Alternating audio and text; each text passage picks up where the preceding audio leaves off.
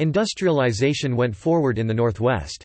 A rail network and a telegraph network linked the nation economically, opening up new markets.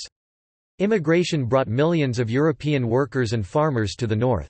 In the South, planters shifted operations and slaves from the poor soils of the Southeast to the rich cotton lands of the Southwest. Issues of slavery in the new territories acquired in the war with Mexico, which ended in 1848, were temporarily resolved by the Compromise of 1850. One provision, the Fugitive Slave Law, sparked intense controversy, as revealed in the enormous interest in the plight of the escaped slave in Uncle Tom's Cabin, an anti-slavery novel and play. In 1854, the Kansas-Nebraska Act reversed long-standing compromises by providing that each new state of the Union would decide its posture on slavery. The newly formed Republican Party stood against the expansion of slavery and won control of most northern states with enough electoral votes to win the presidency in 1860. The invasion of bloody Kansas by pro- and anti-slavery factions intent on voting slavery up or down, with resulting bloodshed, angered both North and South. The Supreme Court tried to resolve the issue of slavery in the territories with a pro-slavery ruling in Dred Scott v. Sanford that angered the North. After the 1860 election of Republican Abraham Lincoln, 7 Southern states declared their secession from the United States between late 1860 and 1861, establishing a rebel government, the Confederate States of America, on February 9, 1861.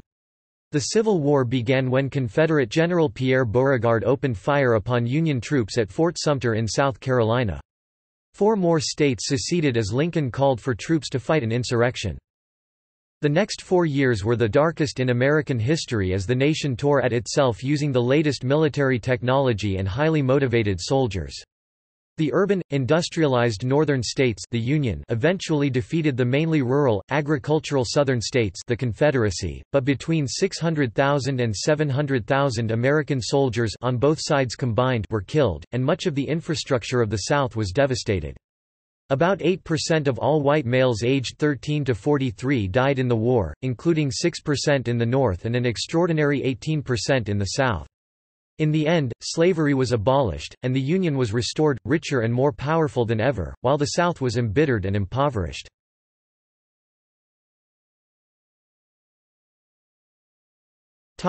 Economic and cultural changes.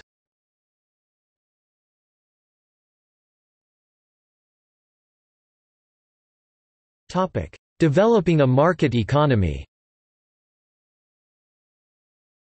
By the 1840s, the Industrial Revolution was transforming the Northeast, with a dense network of railroads, canals, textile mills, small industrial cities, and growing commercial centers, with hubs in Boston, New York City, and Philadelphia. Although manufacturing interests, especially in Pennsylvania, sought a high tariff, the actual tariff in effect was low, and was reduced several times, with the 1857 tariff the lowest in decades. The Midwest region, based on farming and increasingly on animal production, was growing rapidly, using the railroads and river systems to ship food to slave plantations in the South, industrial cities in the East, and industrial cities in Britain and Europe. In the South, the cotton plantations were flourishing, thanks to the very high price of cotton on the world market. Cotton production wears out the land, and so the center of gravity was continually moving west. The annexation of Texas in 1845 opened up the last great cotton lands. Meanwhile, other commodities, such as tobacco in Virginia and North Carolina, were in the doldrums. Slavery was dying out in the Upper South, and survived because of sales of slaves to the growing cotton plantations in the Southwest. While the Northeast was rapidly urbanizing, and urban centers such as Cleveland, Cincinnati, and Chicago were rapidly growing in the Midwest, the South remained overwhelmingly rural. The great wealth generated by slavery was used to buy new lands, and more slaves. At all times the great majority of Southern whites owned no slaves, and operated farms on a subsistence basis, serving small local markets. A transportation revolution was underway thanks to heavy infusions of capital from London, Paris, Boston, New York, and Philadelphia.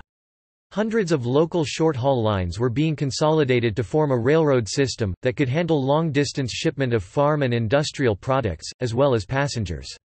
In the South, there were few systems, and most railroad lines were short-haul projects designed to move cotton to the nearest river or ocean port. Meanwhile, steamboats provided a good transportation system on the inland rivers. With the use of interchangeable parts popularized by Eli Whitney, the factory system began in which workers assembled at one location to produce goods. The early textile factories such as those in Lowell, Massachusetts employed mainly women, but generally factories were a male domain. By 1860, 16% of Americans lived in cities with 2,500 or more people, a third of the nation's income came from manufacturing. Urbanized industry was limited primarily to the Northeast. Cotton cloth production was the leading industry, with the manufacture of shoes, woolen clothing, and machinery also expanding. Energy was provided in most cases by water power from the rivers, but steam engines were being introduced to factories as well. By 1860, the railroads had made a transition from use of local wood supplies to coal for their locomotives. Pennsylvania became the center of the coal industry. Many, if not most, of the factory workers and miners were recent immigrants from Europe, or their children. Throughout the North, and in southern cities, entrepreneurs were setting up factories, mines, mills, banks, stores, and other business operations. In the great majority of cases, these were relatively small, locally owned, and locally operated enterprises.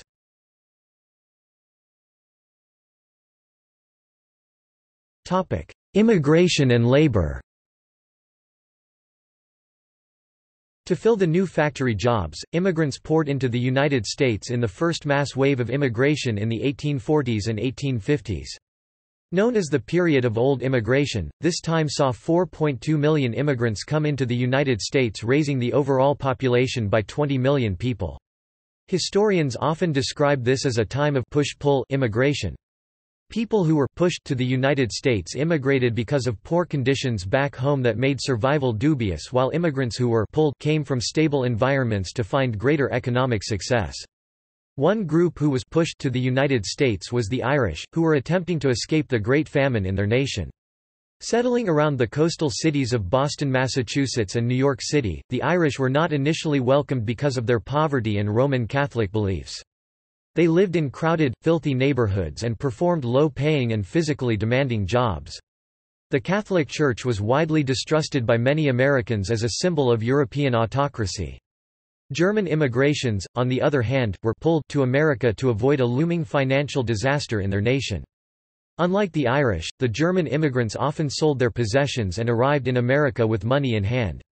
German immigrants were both Protestant and Catholic, although the latter did not face the discrimination that the Irish did.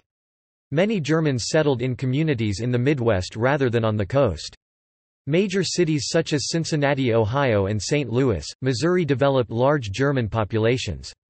Unlike the Irish, most German immigrants were educated, middle-class people who mainly came to America for political rather than economic reasons.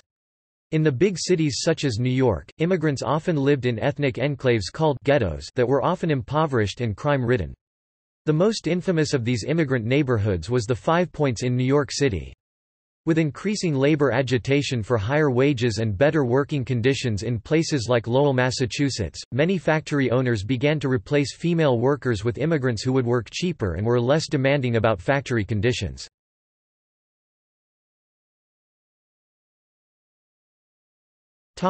Political upheaval.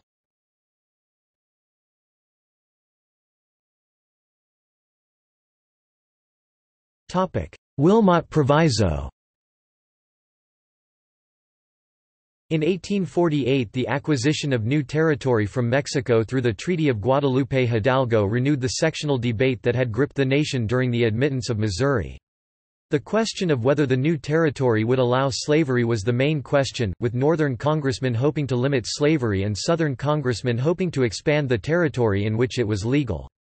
Soon after the war began, Democratic Congressman David Wilmot proposed that territory won from Mexico should be free from the institution of slavery. Called the Wilmot Proviso, the measure failed to pass Congress and thus never became law. This served to unify the majority of Southerners, who saw the proviso as an attack on their society and their constitutional rights.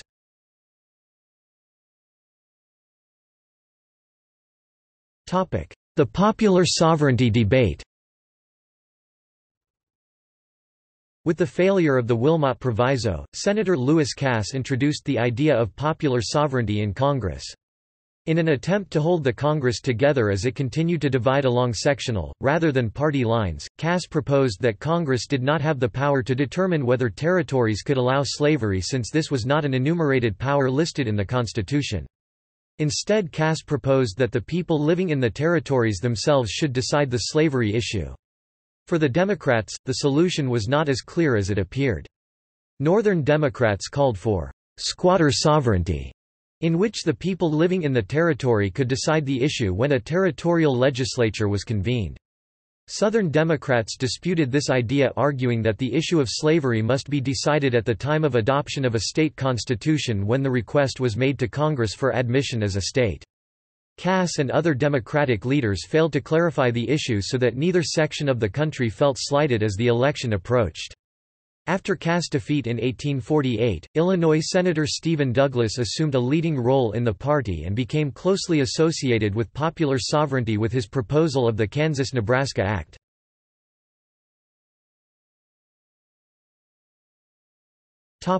California Gold Rush. The election of 1848 produced a new president from the Whig Party, Zachary Taylor. President Polk did not seek re-election because he gained all his objectives in his first term and because his health was declining. From the election emerged the Free Soil Party, a group of anti-slavery Democrats who supported Wilmot's Proviso. The creation of the Free Soil Party foreshadowed the collapse of the second party system. The existing parties could not contain the debate over slavery for much longer. The question of slavery became all the more urgent with the discovery of gold in California in 1848. The next year, there was a massive influx of prospectors and miners looking to strike it rich. Most migrants to California, so-called 49ers, abandoned their jobs, homes, and families looking for gold. It also attracted some of the first Chinese Americans to the west coast of the United States. Most 49ers never found gold but instead settled in the urban center of San Francisco or in the new municipality of Sacramento.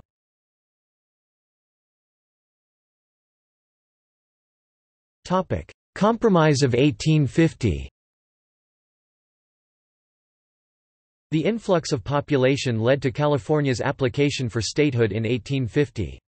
This created a renewal of sectional tension because California's admission into the Union threatened to upset the balance of power in Congress. The imminent admission of Oregon, New Mexico, and Utah also threatened to upset the balance. Many Southerners also realized that the climate of those territories did not lend themselves to the extension of slavery. Debate raged in Congress until a resolution was found in 1850. The Compromise of 1850 was proposed by the Great Compromiser, Henry Clay, and was passed by Senator Stephen A. Douglas. Through the compromise, California was admitted as a free state, Texas was financially compensated for the loss of its western territories, the slave trade, not slavery, was abolished in the District of Columbia, the fugitive slave law was passed as a concession to the South, and, most importantly, the New Mexico Territory, including modern-day Arizona and the Utah Territory, would determine its status, either free or slave, by popular vote. The Compromise of 1850 temporarily diffused the divisive issue, but the peace was not to last long.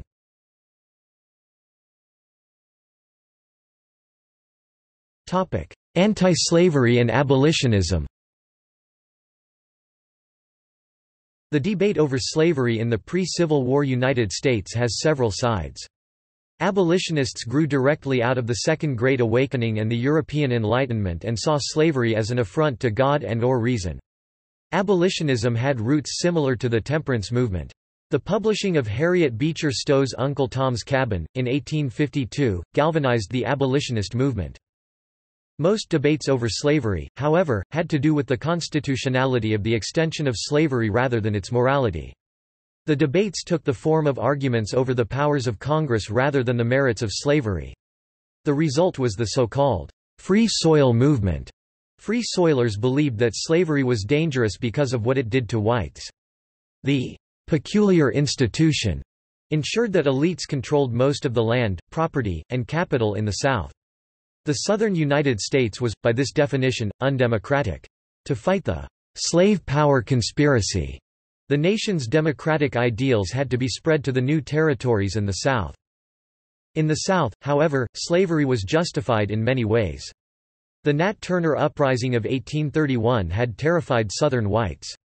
Moreover, the expansion of King Cotton into the Deep South further entrenched the institution into Southern society. John Calhoun's treatise, The Pro-Slavery Argument, stated that slavery was not simply a necessary evil but a positive good. Slavery was a blessing to so-called African savages. It civilized them and provided them with the lifelong security that they needed.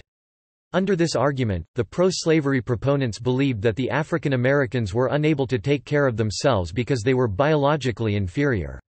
Furthermore, white Southerners looked upon the North and Britain as soulless industrial societies with little culture. Whereas the North was dirty, dangerous, industrial, fast-paced, and greedy, pro-slavery proponents believed that the South was civilized, stable, orderly, and moved at a human pace.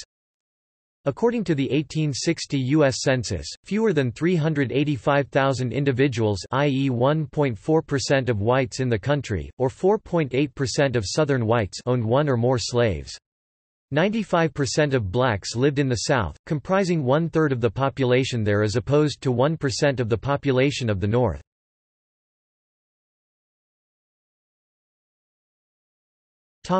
Kansas–Nebraska Act. With the admission of California as a state in 1851, the Pacific Coast had finally been reached. Manifest Destiny had brought Americans to the end of the continent. President Millard Fillmore hoped to continue Manifest Destiny, and with this aim he sent Commodore Matthew Perry to Japan in the hopes of arranging trade agreements in 1853. A railroad to the Pacific was planned, and Senator Stephen A. Douglas wanted the Transcontinental Railway to pass through Chicago. Southerners protested, insisting that it run through Texas, Southern California and end in New Orleans. Douglas decided to compromise and introduced the Kansas–Nebraska Act of 1854. In exchange for having the railway run through Chicago, he proposed organizing open for white settlement the territories of Kansas and Nebraska. Douglas anticipated Southern opposition to the act and added in a provision that stated that the status of the new territories would be subject to popular sovereignty. In theory, the new states could become slave states under this condition. Under Southern pressure, Douglas added a clause which explicitly repealed the Missouri Compromise. President Franklin Pierce supported the bill, as did the South and a fraction of Northern Democrats. The act split the Whigs. Northern Whigs generally opposed the Kansas–Nebraska Act while Southern Whigs supported it. Most Northern Whigs joined the new Republican Party. Some joined the Know Nothing Party, which refused to take a stance on slavery. The Southern Whigs tried different political moves, but could not reverse the regional dominance of the Democratic Party.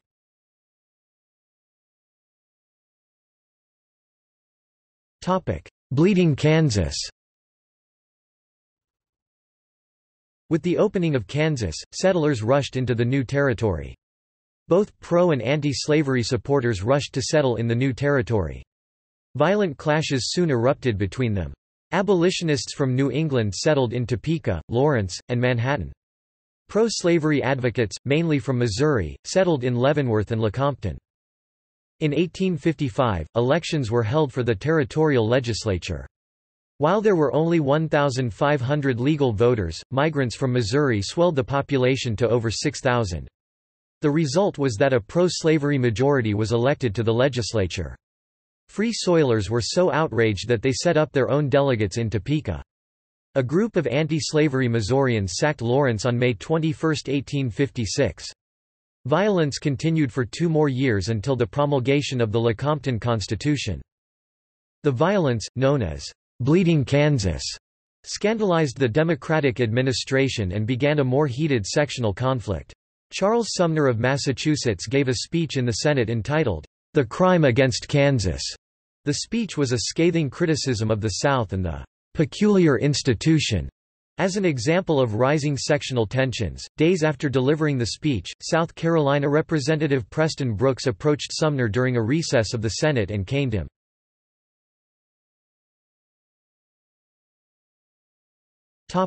The New Republican Party. The new Republican Party emerged in 1854–56 in the North. It had minimal support in the South. Most members were former Whigs or Free Soil Democrats. The party was ideological, with a focus on stopping the spread of slavery, and modernizing the economy through tariffs, banks, railroads and free homestead land for farmers, without using the term containment. The new party in the mid-1850s proposed a system of containing slavery, once it gained control of the national government. Historian James Oakes explains the strategy. The federal government would surround the South with free states, free territories, and free waters, building what they called a cordon of freedom around slavery, hemming it in until the system's own internal weaknesses forced the slave states one by one to abandon slavery.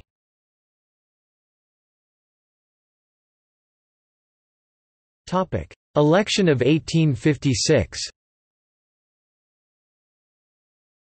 President Pierce was too closely associated with the horrors of Bleeding Kansas and was not renominated. Instead, the Democrats nominated former Secretary of State and current Ambassador to Great Britain James Buchanan. The Know Nothing Party nominated former President Millard Fillmore, who campaigned on a platform that mainly opposed immigration and urban corruption of the sort associated with Irish Catholics. The Republicans nominated famed soldier-explorer John Fremont under the slogan of "Free Soil, Free Labor, Free Speech, Free Men, Fremont and Victory." Fremont won most of the North and nearly won the election. A slight shift of votes in Pennsylvania and Illinois would have resulted in a Republican victory. It had a strong base with majority support in most northern states. It dominated in New England, New York and the northern Midwest, and had a strong presence in the rest of the North. It had almost no support in the South, where it was roundly denounced in 1856–60 as a divisive force that threatened civil war. The election campaign was a bitter one with a high degree of personal attacks levied at all three candidates. Buchanan, aged 65, was mocked as being too old to be president and for not being married. Fremont was ridiculed for being born out of wedlock to a teenage mother. More damaging to the latter was the accusation by Know-Nothings that he was a secret Roman Catholic. Some Southern leaders threatened secession if a free soiler Northern candidate were elected. The two-year-old Republican Party nonetheless had a strong showing in its first presidential contest, and might have won except for Fillmore, an uninspiring figure. Buchanan won the election with 174 electoral votes to Fremont's 114. Immediately following Buchanan's inauguration in March 1857, there was a sudden depression, known as the Panic of 1857, which weakened the credibility of the Democratic Party further. He feuded incessantly with Stephen Douglas for control of the Democratic Party, while the Republicans remained united and the Fillmore's Third Party collapsed.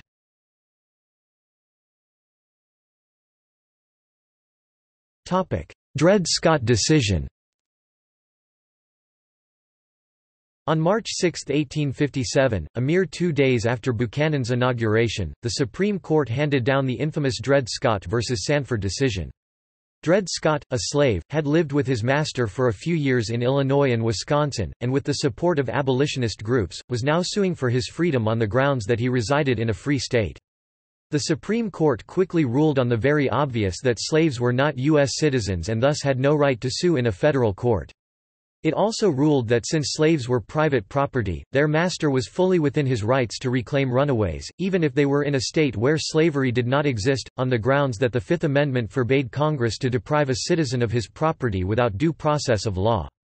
Furthermore, the Supreme Court decided that the Missouri Compromise, which had been replaced a few years earlier by the Kansas-Nebraska Act, had always been unconstitutional and Congress had no authority to restrict slavery within a territory, regardless of its citizens' wishes. The decision outraged Northern opponents of slavery such as Abraham Lincoln and lent substance to the Republican charge that a slave power controlled the Supreme Court.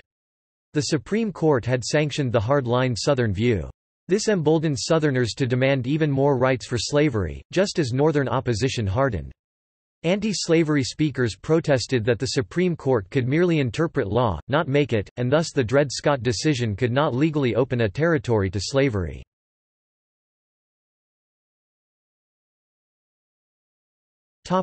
Lincoln-Douglas debates. The 7 famous Lincoln-Douglas debates were held for the senatorial election in Illinois between incumbent Stephen A. Douglas and Abraham Lincoln, whose political experience was limited to a single term in Congress that had been mainly notable for his opposition to the Mexican War. The debates are remembered for their relevance and eloquence. Lincoln was opposed to the extension of slavery into any new territories. Douglas, however, believed that the people should decide the future of slavery in their own territories. This was known as popular sovereignty. Lincoln, however, argued that popular sovereignty was pro-slavery since it was inconsistent with the Dred Scott decision. Lincoln said that Chief Justice Roger Taney was the first person who said that the Declaration of Independence did not apply to blacks and that Douglas was the second. In response, Douglas came up with what is known as the Freeport Doctrine. Douglas stated that while slavery may have been legally possible, the people of the state could refuse to pass laws favorable to slavery. In his famous House Divided speech in Springfield, Illinois, Lincoln stated, "A house divided against itself cannot stand. I believe this government cannot endure permanently half slave and half free. I do not expect the Union to be dissolved. I do not expect the house to fall, but I do expect that it will cease to be divided.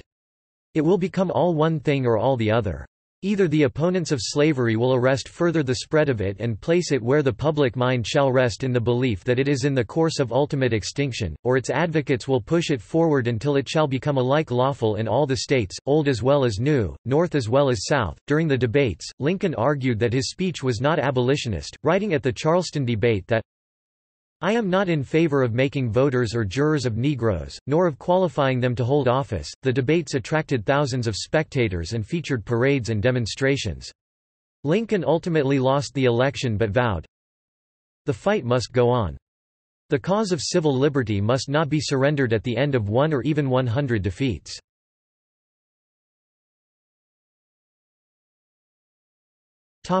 John Brown's raid.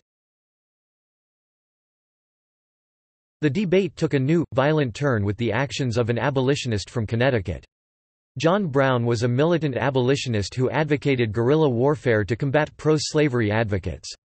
Receiving arms and financial aid from a group of prominent Massachusetts business and social leaders known collectively as the Secret Six, Brown participated in the violence of Bleeding Kansas and directed the Pottawatomie Massacre on May 24, 1856, in response to the sacking of Lawrence, Kansas. In 1859, Brown went to Virginia to liberate slaves. On October 17, Brown seized the Federal Armory at Harper's Ferry, Virginia. His plan was to arm slaves in the surrounding area, creating a slave army to sweep through the South, attacking slave owners and liberating slaves. Local slaves did not rise up to support Brown. He killed 5 civilians and took hostages. He also stole a sword that Frederick the Great had given George Washington. He was captured by an armed military force under the command of Lieutenant Colonel Robert E. Lee. He was tried for treason to the Commonwealth of Virginia and hanged on December 2, 1859. On his way to the gallows, Brown handed a jailkeeper a note, chilling in its prophecy, predicting that the sin of slavery would never be cleansed from the United States without bloodshed. The raid on Harper's Ferry horrified Southerners who saw Brown as a criminal, and they became increasingly distrustful of Northern abolitionists who celebrated Brown as a hero and a martyr.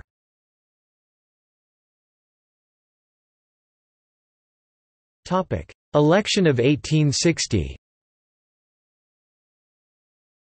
The Democratic National Convention for the election of 1860 was held in Charleston, South Carolina, despite it usually being held in the North. When the convention endorsed the doctrine of popular sovereignty, 50 Southern delegates walked out.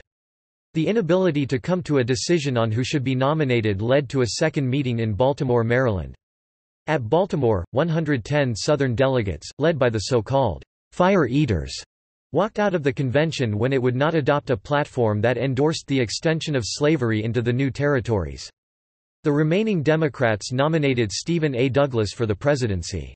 The Southern Democrats held a convention in Richmond, Virginia, and nominated John Breckinridge. Both claimed to be the true voice of the Democratic Party. Former Know-Nothings and some Whigs formed the Constitutional Union Party, which ran on a platform based around supporting only the Constitution and the laws of the land. Abraham Lincoln won the support of the Republican National Convention after it became apparent that William Seward had alienated certain branches of the Republican Party.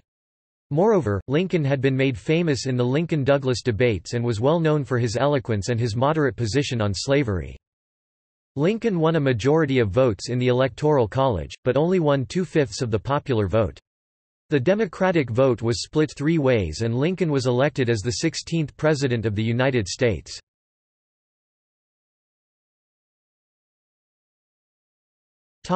Secession. Lincoln's election in November led to a declaration of secession by South Carolina on December 20, 1860. Before Lincoln took office in March 1861, 6 other states had declared their secession from the Union: Mississippi, January 9, 1861; Florida, January 10; Alabama, January 11; Georgia, January 19; Louisiana, January 26; and Texas, February 1. Men from both North and South met in Virginia to try to hold together the Union, but the proposals for amending the Constitution were unsuccessful. In February 1861, the 7 states met in Montgomery, Alabama, and formed a new government, the Confederate States of America. The first Confederate Congress was held on February 4, 1861, and adopted a provisional constitution. On February 8, 1861, Jefferson Davis was nominated President of the Confederate States.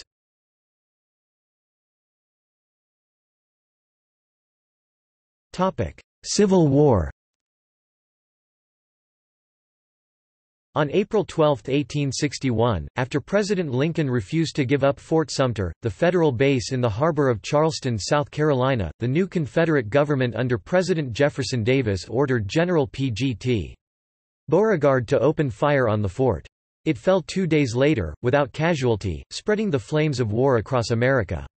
Immediately, rallies were held in every town and city, North and South, demanding war. Lincoln called for troops to retake lost federal property, which meant an invasion of the South. In response, 4 more states seceded: Virginia, April 17, 1861; Arkansas, May 6, 1861; Tennessee, May 7, 1861; and North Carolina, May 20, 1861. The 4 remaining slave states, Maryland, Delaware, Missouri, and Kentucky, under heavy pressure from the federal government did not secede. Kentucky tried, and failed, to remain neutral. Each side had its relative strengths and weaknesses. The North had a larger population and a far larger industrial base and transportation system. It would be a defensive war for the South and an offensive one for the North, and the South could count on its huge geography, and an unhealthy climate, to prevent an invasion.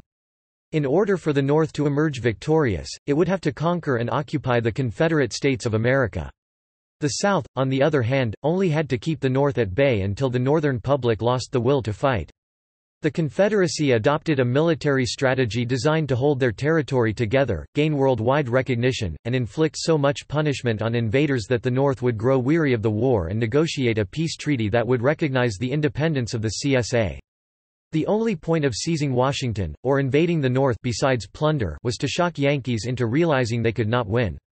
The Confederacy moved its capital from a safe location in Montgomery, Alabama, to the more cosmopolitan city of Richmond, Virginia, only 100 miles from the enemy capital in Washington. Richmond was heavily exposed, and at the end of a long supply line, much of the Confederacy's manpower was dedicated to its defense. The North had far greater potential advantages, but it would take a year or 2 to mobilize them for warfare. Meanwhile, everyone expected a short war.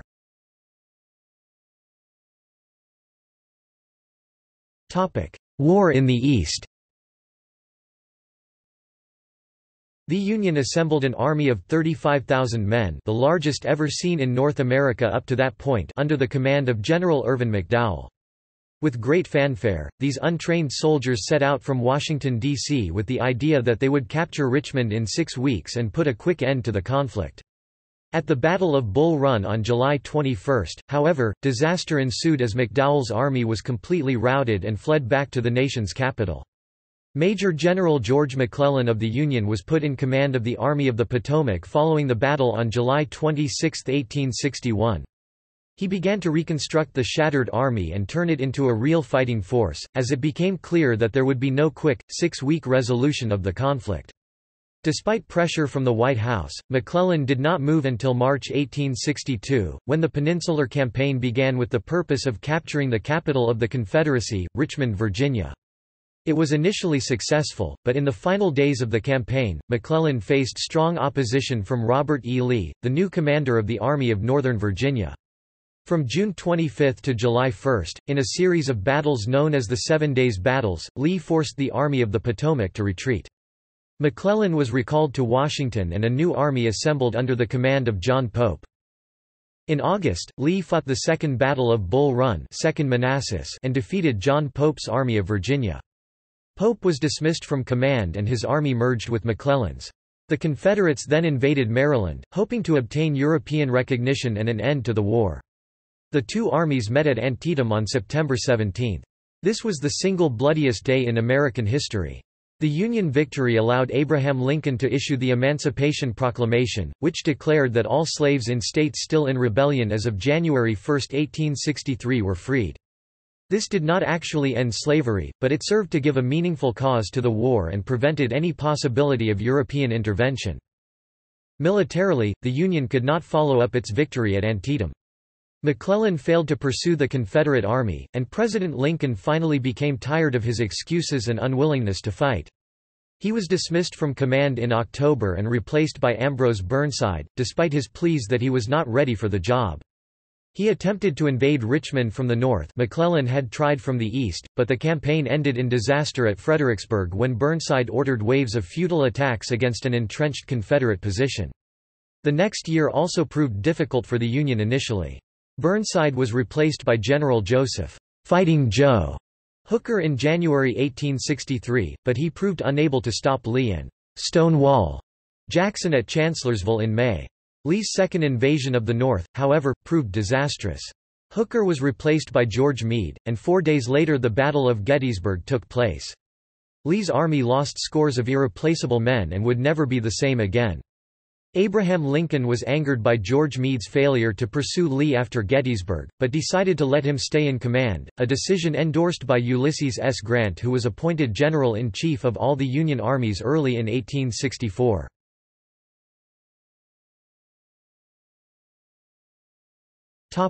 War in the West.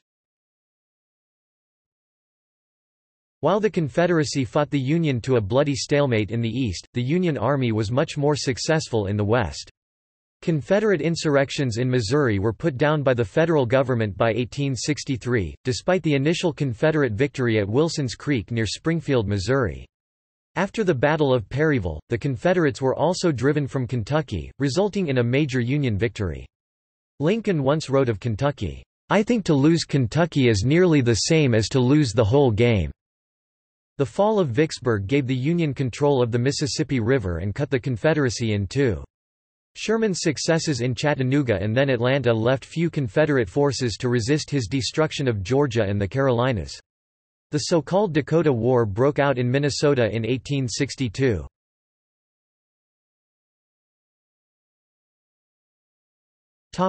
End of the Confederacy. In 1864, General Grant assigned himself as direct commander of Meade and the Army of the Potomac, and placed General William Sherman in command of the Western Theater. Grant began to wage a total war against the Confederacy. He knew that the Union's strength lay in its resources and manpower and thus began to wage a war of attrition against Lee while Sherman devastated the West. Grant's Wilderness Campaign forced Lee into Petersburg, Virginia. There he waged—and with Lee, pioneered—trench warfare at the Siege of Petersburg. In the meantime, General Sherman seized Atlanta, securing President Lincoln's re-election. He then began his famous March to the Sea, which devastated Georgia and South Carolina. Lee attempted to escape from Petersburg in March to April 1865, but was trapped by Grant's superior number of forces. Lee surrendered at the Appomattox Courthouse. 4 years of bloody warfare had come to a conclusion.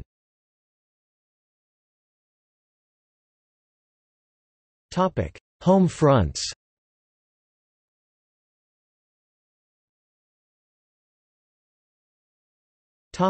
United States. The Union began the war with overwhelming long-term advantages in manpower, industry, and financing. It took a couple years for the potential to be realized, but with the victories at Gettysburg and Vicksburg in July 1863, the Confederacy was doomed. Lincoln, an ungainly giant, did not look the part of a president, but historians have overwhelmingly praised the political genius of his performance in the role. His first priority was military victory, and that required that he master entirely new skills as a master strategist and diplomat. He supervised not only the supplies and finances, but as well the manpower, the selection of generals, and the course of overall strategy. Working closely with state and local politicians, he rallied public opinion and, at Gettysburg, articulated a national mission that has defined America ever since. Lincoln's charm and willingness to cooperate with political and personal enemies made Washington work much more smoothly than Richmond. His wit smoothed many rough edges. Lincoln's cabinet proved much stronger and more efficient than Davis's, as Lincoln channeled personal rivalries into a competition for excellence rather than mutual destruction. With William Seward at State, Salmon P. Chase at the Treasury, and from 1862 Edwin Stanton at the War Department, Lincoln had a powerful cabinet of determined men. Except for monitoring major appointments, Lincoln gave them full rein to destroy the Confederacy. Malaise led to sharp Democratic gains in the 1862 off-year elections, but the Republicans kept control of Congress and the key states. Despite grumbling by radical Republicans, who disliked Lincoln's leniency toward the South, Lincoln kept control of politics. The Republicans expanded with the addition of war Democrats and ran as the Union Party in 1864, blasting the Democrats as copperheads and sympathizers with disunion. With the Democrats in disarray, Lincoln's ticket won in a landslide. During the Civil War, the key policy maker in Congress was Thaddeus Stevens, as chairman of the Ways and Means Committee, Republican floor leader, and spokesman for the Radical Republicans.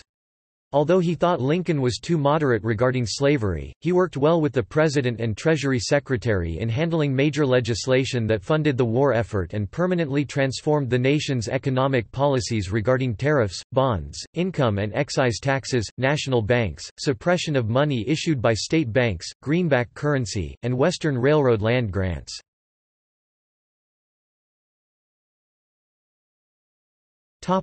Confederate States. The Confederacy was beset by growing problems as its territory steadily shrank, its people grew impoverished, and hopes of victory changed from reliance on Confederate military prowess to dreams of foreign intervention, to finally a desperate hope that the Yankees would grow so weary of war they would sue for peace. The South lost its lucrative export market as the Union blockade shut down all commercial traffic, with only very expensive blockade runners getting in and out. In 1861 the South lost most of its border regions, with Maryland, Kentucky and Missouri gained for the enemy, and western Virginia broken off. The Southern transportation system depended on a river system that the Union gunboats soon dominated, as control of the Mississippi, Missouri, Cumberland, and Tennessee rivers fell to the Union in 1862–63. That meant all the river towns fell to the Union as well, and so did New Orleans in 1862. The rickety railroad system was not designed for long-distance traffic, it was meant to haul cotton to the nearest port, and it steadily deteriorated until by the end practically no trains were running.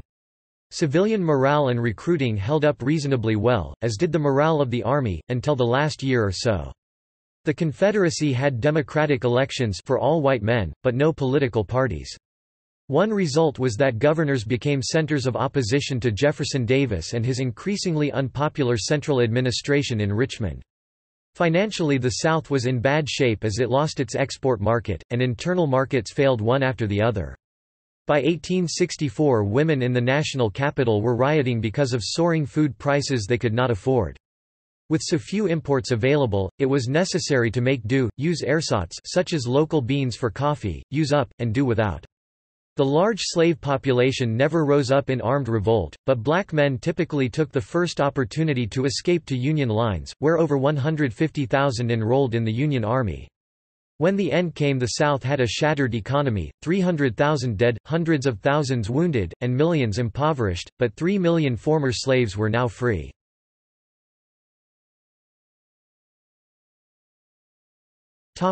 Assassination of Abraham Lincoln. On April 14, 1865, 4 days after the news of Lee's surrender reached Washington, an air of celebration pervaded the capital. That evening, President Lincoln attended a performance of Our American Cousin at Ford's Theater. During the third act, a Confederate sympathizer named John Wilkes Booth shot and killed Abraham Lincoln. As he fled the scene, he yelled, "Sic semper tyrannis," the Virginia state motto. John Wilkes Booth was tracked, 12 days later, to a farm near Bowling Green, Virginia, on April 26. He was shot and killed by Union Army Sergeant Boston Corbett. His co-conspirators were tried before a military commission and were hanged on July 7.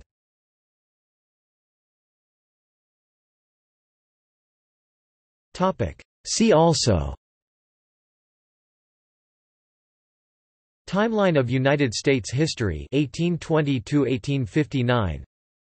Timeline of United States history 1860 to 1899.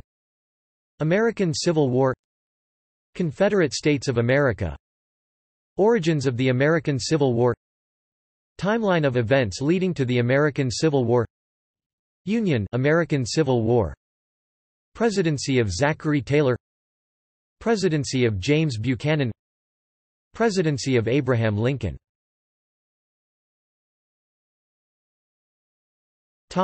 Notes. Further reading: Beringer, Richard E., Archer Jones, and Herman Hattaway. The Elements of Confederate Defeat, Nationalism, War Aims, and Religion 1988, Influential Analysis of Factors, abridged version Burton, Vernon O. The Age of Lincoln 2007 covers the era excerpt and text search Catton, Bruce, The Civil War, American Heritage, 1960, ISBN 978-0-8281-0305-3, Illustrated Popular Narrative Cheatham, Mark R. and Terry Corr, eds. Historical Dictionary of the Jacksonian Era and Manifest Destiny 2nd ed., 2016, 544 pp. Donald, David et al. The Civil War and Reconstruction latest edition 2001, 700-page university textbook. Fellman, Michael, et al. This Terrible War, The Civil War and Its Aftermath 2nd ed. 2007, 544-page university textbook. Goldfield, David. America Aflame, How the Civil War Created a Nation 2011 excerpt and text search. Gelzo, Alan C. Fateful Lightning, A New History of the Civil War and Reconstruction 2012-593 pp. Cover 1848–1877 excerpt and text search. Licht, Walter. Industrializing America, the 19th Century 1995, Economic History. Litwak, Leon F. Been in the Storm So Long, The Aftermath of Slavery 1979, Social History of How Slavery Ended in the Confederacy. McPherson, James M. Battle Cry of Freedom, The Civil War Era 1988, 900-page survey of all aspects of the war. Pulitzer Prize. Murray, Williamson and Wayne Wei Siang She. A Savage War, A Military History of the Civil War. Princeton UP 2016. Nevins, Alan. Ordeal of the Union, an 8-volume set 1947–1971, the most detailed political, economic and military narrative, by Pulitzer Prize winner 1. Fruits of Manifest Destiny, 1847–1852, 2. A House Dividing, 1852–1857, 3. Douglas, Buchanan, and Party Chaos, 1857–1859, 4. Prologue to Civil War, 1859–1861, Volume 5–8 have the series title War for the Union, 5. The Improvised War, 1861–1862, 6. War Becomes Revolution, 1862–1863, 7. The Organized War, 1863–1864, 8. The Organized War to Victory, 1864–1865. Paludin, Philip Shaw. A People's Contest, The Union and Civil War 1861–1865 1996, covers the Union excerpt and text search. Potter, David M. The Impending Crisis, 1848–1861 1977, Pulitzer Prize, Political History of the Coming of the War. Resch, John, ed. Americans at War, Society, Culture, and the Homefront 4-volume 2004, essays by experts on a wide range of Homefront topics, Civil War in Volume 2. Rhodes, James Ford. A History of the Civil War, 1861–1865 1918, Pulitzer Prize, a short version of his 5-volume history online. Free Rubin, Sarah Ann. A Shattered Nation, The Rise and Fall of the Confederacy 1861–1868 2005. Sheehan Dean, ed., Aaron 2014. A Companion to the U.S. Civil War. New York, Wiley Blackwell. ISBN 1-44-435131-1, CS1 maint, extra text, authors list linked, 2 volume 1232 pp. 64 topical chapters by experts, emphasis on historiography. Silby, Joel H. 2014. A Companion to the Antebellum Presidents 1837–1861.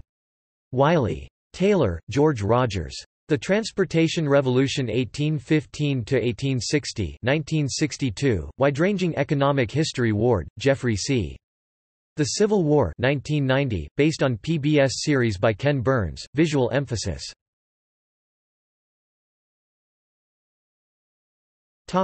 External links. On the Eve of War, North vs. South. Lesson Plan for Grades 9–12 from National Endowment for the Humanities. EDSITEMENT series.